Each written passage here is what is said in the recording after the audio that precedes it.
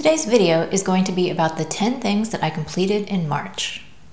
Hi, my name is Sarah and my channel is knottygnome Crafts, a channel all about sewing and styling a handmade wardrobe. We're going to kick off this video with tops. The first top that I made in the month of March is the Tilly and the Buttons Pearl Cardigan. This cardigan comes in sizes 1 to 15, and I made the size 2, shortening the sleeves by 2 inches. It also has 3 different sleeve views, a short sleeve, a regular long sleeve, and a balloon style long sleeve, and I made the balloon sleeve. The fabric that I used is a yellow sweater rib knit that I got from Blackbird Fabrics over Black Friday. It's a really gorgeous, soft fabric, and it was perfect for this particular application, and I used about 2 yards. I found this pattern really easy to put together. I've never actually sewn a pattern from Tilly and the Buttons before, but the instructions were good. I didn't have any difficulties putting it together. The only things that I would do differently next time is instead of using interfacing to reinforce the neckband, I'd probably use clear elastic because I've used that method before and I like the way that it looks a little bit better than having that interfacing showing on the inside of the garment. And also, this was my own fault, but I should have basted the ends of the neckband before I actually serged it, because I did find that my serger kind of shifted a little bit, and so the ends don't completely line up perfectly, but that is definitely something that I could fix next time. I made this particular garment for the Sew Yellow for Endo challenge hosted by Jess of Sew What If I Sew, and I'm really happy with this make, and I really like this pattern. I like that it can be worn as a cardigan or as a top. In this clip, I'm wearing it over my Styla Patterns Galena dress, and I love the way that it looks layered over the dress, but I also have worn it on over a tank top with jeans, and I can just see myself wearing this and reaching for it over and over again, actually probably through the whole year. It's a nice light layer, and I definitely want to make this pattern again. I would actually like to make all 3 of the views because I think that it could take you throughout the seasons. So I think this is a really good pattern, and I'm so happy that I made it up. The second top that I completed in March is the Closet Core Tee. This comes in sizes 0 to 32, and I made the size 2, but I graded up to a 4 at the underarm and then back to a 2 at the chest level.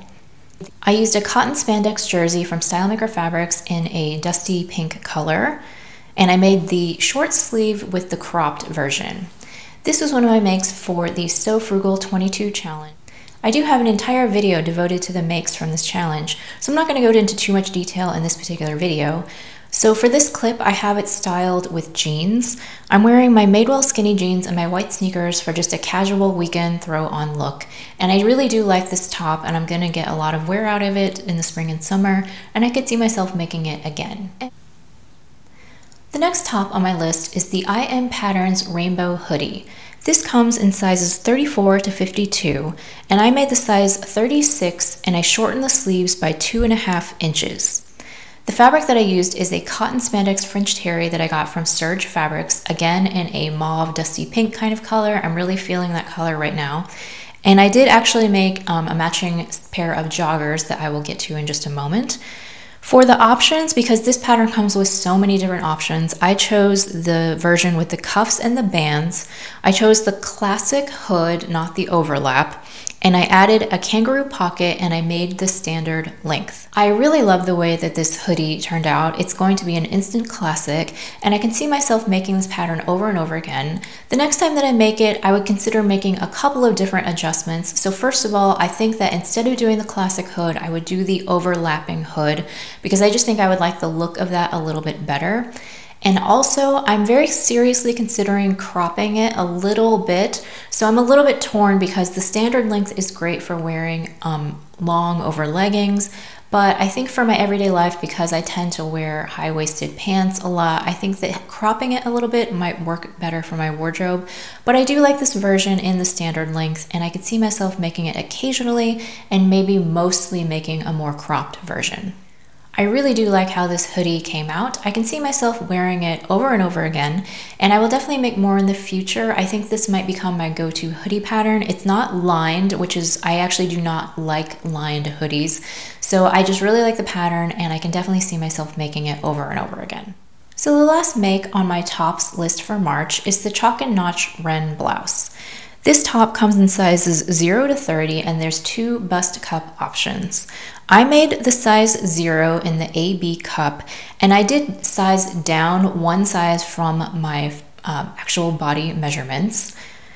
And I used for fabric the Dashwood Studio Cotton Lawn from Minerva. Now this was part of my March plans, and I had asked for feedback when choosing between 2 different cotton lawn fabrics. And the majority of people had chosen the light background floral that I got from Spoonflower. But instead I chose this particular fabric, the navy background with the paint strokes, because I really wanted to make a feature of that lantern sleeve. And I knew that because my print was directional, I could shift the direction of that lower sleeve and make it a design feature. So that's why I really wanted to use that fabric. And also I had 1.5 meters of this for the Wren blouse, which was a more appropriate fabric length. For the other fabric, I had 2 yards, so I felt like I'd be wasting more if I used that fabric instead of this one. So I feel like, honestly, I did a really good job sewing this with the construction and the fabric choice and the fabric layout. I'm really happy with the construction of it. It was pretty easy to put together. But I'm gonna be honest with you, this is not my favorite top. I wish that I liked it more than I did. I just don't think that the fullness of the short puffy sleeve really works for my body type. I think that it looks so adorable on other people, but on me, I just feel like I look too broad-shouldered. And I almost think that the juxtaposition of having like the more masculine, fuller shoulder looks almost strange with the very girly, feminine, puffy sleeve. And I just think that it's not a good look for me. Now, I'm not crossing this pattern off of my list entirely because I do think that I could make the long sleeve version. I've made plenty of full sleeve tops and dresses that have the longer sleeve, and I don't feel that I look as broad-shouldered in those tops, maybe because it's a little bit more balanced, but anytime I've made a puff shoulder sleeve with short sleeves, I always regret it. So unfortunately, I don't know how much I'm gonna wear this top. I am gonna put it in my wardrobe and try it out, and maybe it'll grow on me, but I just don't really like the way that it looks. In this clip, I have styled it tucked in my bootcut jeans with some simple nude mules on. And again, I just feel like it looks too top heavy, so I don't love the way that it looks, but I also don't really like how it looks untucked either. So yeah, I do think that it's a really pretty top, but I just don't know if it's my style. Now, before we move on to bottoms, I do just want to mention that I have started posting a poll towards the end of every month in my community tab, where I lay out a list of finished makes from the month, and I ask you guys what you want to see a full detailed review of. Unfortunately, I just don't have the time to make full reviews of every single garment that I make, but I do want to give you guys the videos that you want to see. So if you are interested in choosing which makes that you want to see a more detailed review, I would recommend checking out my community tab towards the end of the month and make sure you vote in that poll so that you can have a say in what gets a full review. The first time that I did this, I did the Cameron button-up shirt was the winner, and then this time around, my So Frugal makes were the winner. And so I do listen to you guys, so your feedback's really important to me, and so I would love it if you would vote in the polls when I post them. Moving on to bottoms. First on my list is the Anna Allen Persephone pants. This was part of my March plans, and this pattern comes in sizes 0 to 20. Now, I can't exactly tell you what size that I made because I've made this pattern once before and I made extensive adjustments to it. But unfortunately, my original pants no longer fit me. I've gotten a little bit larger since I made them in 2020. But my original modified pattern was at least in the ballpark of the kinds of adjustments that I would need to make. So rather than starting all the way from scratch, I just traced out the pattern that I had modified the first time and then made further adjustments to it and made a couple of muslins to get a better fit this time around. So that's why I can't really tell you what size that I made. I started with originally a size 0 at the waist and a size 2 at the hip, but like I just said, that pattern doesn't fit me anymore because it's too small. So maybe in the ballpark of a size 2 at the waist and a size 4 at the hip, but again, that's just an estimate. In addition to sizing up, I did make some further design changes this time around. So I found that on my first pair of Persephones, having those inset pockets in the waistband were completely useless because I just couldn't ever get my hand in them. So I replaced them this time around with the front patch pockets that are a free add-on that you can download from Anna Allen's website. I also lengthened the pants to full length because I've been finding lately that cropped pants, I think I'm just over them because I think I'm probably tired of my socks sticking out at the bottom of my pants all the time. So I did go ahead and lengthen them to floor length, and I can wear them with sneakers or with low heels, and I do like that length a lot better. The fabric that I used for this is different from what I was going to use originally that I showed in my plans video. Originally, I was going to use a red stretch denim, but when I went to cut it out, I realized that that particular fabric has a lot of stretch in it, probably about 30 to 35%, and I just thought that that was going to be too stretchy for this pattern, which is meant for non-stretch wovens. So I switched it out for a 10-ounce bull denim that I got from Blackbird Fabrics in a wine color. It's a beautiful shade of red. It's just slightly darker than what I was going to use originally, so I was happy to just go ahead and swap that out. I also found that this fabric was extremely soft and easy to work with. It has a little bit more drape than I'm used to with a denim. I think probably because it's not indigo dyed. The indigo kind of makes it a little bit stiff. This fabric was really soft and pliable to work with. I did make these pants for a challenge. I did so recreate the look on Instagram, and I'm really happy with how my make turned out. I will say that I have a little bit of a fit issue with the waist. So I've been noticing in the past few years, I think that my waist fluctuates quite a bit during the day. Now, I don't remember this being an issue when I was younger, but maybe it's just a function of age, or I don't know. But I definitely find now that when I get up in the morning and I put on my pants, that they seem loose, but over the course of the day, they get tighter and tighter, and often when I come home from work, I'm ready to just rip them off my body and put on something with an elastic waist. So this pair was no exception. I do find that when I put them on in the morning, they do seem a little bit loose. I feel like I need to wear a belt with them, but by the end of the day, I do find that they are comfortable. So I was thinking about to combat that issue next time. This was actually a piece of advice that was given to me in the pants fitting class that I took with Jen Stern.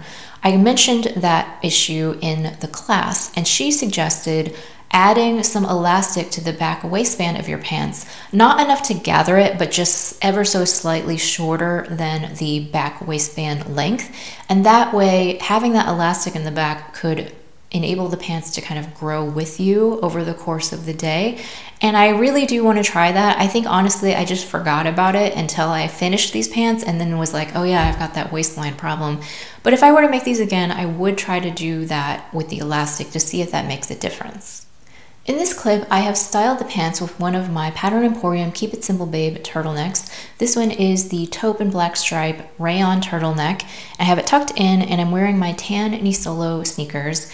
I really like the way that the high-waisted pants with the wide legs look with a nice fitted turtleneck. I think that these pants are going to be really versatile. I think that they can be worn all year long, and I love the bright red color. It goes with so many things in my wardrobe, probably because red is my favorite color, so I do have a lot of things that coordinate with it, and I really do like these pants. I don't know if I'm going to continue to make the Persephones. Originally, I was thinking that it would be my go-to wide leg pant pattern, and I do like the shape of the legs. The issue that I have with the Persephones is that because there's no side seams, that takes away a little bit of a fitting seam that you could use to aid with fitting. And also, I just find that the front pocket situation is not my favorite. Those patch pockets are very small, and I find them difficult to put my hand in. However, I don't really want to make them too much larger because I think that visually they would take up way too much of the pants. So I'm just not really sure because of the pocket situation. Maybe I'd be better off trying a different wide leg pant.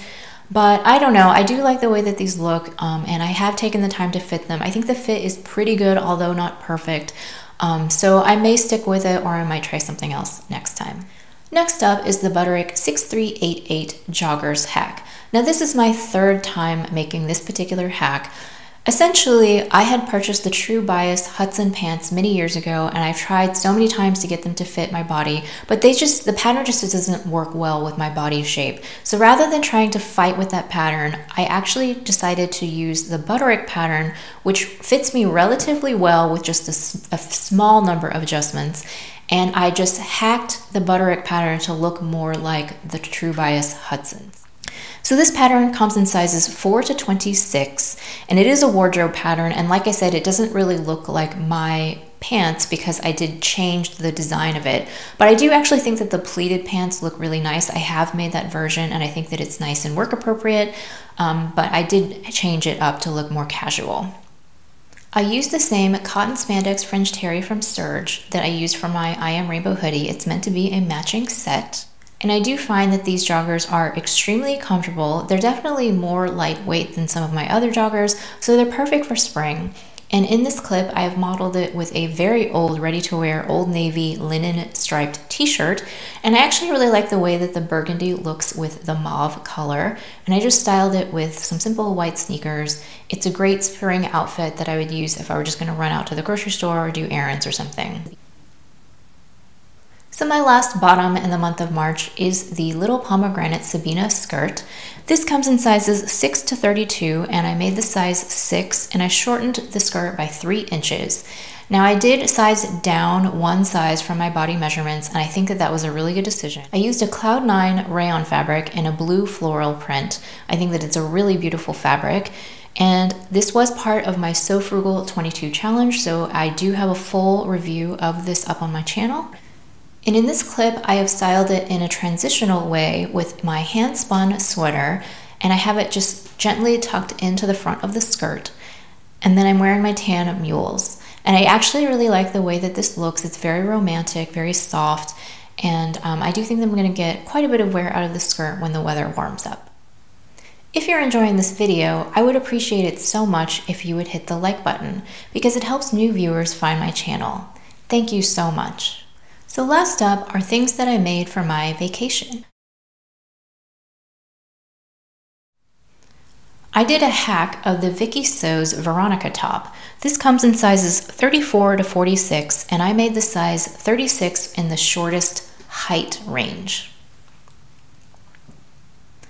The fabric that I used was a rib knit from Joann. I believe it's a rayon blend, and this fabric was perfect for this application because it's very thick and it doesn't show lumps and bumps, and so I was really happy with my fabric choice. This hack was pretty much the easiest hack to execute in all of the hacks. All I did was I lengthened the top by 15 inches, and as a guideline, there is a True Bias hack for how to make the Nico into a form-fitting bodycon dress. And I read that tutorial and I basically used that as my guideline to extend the Veronica.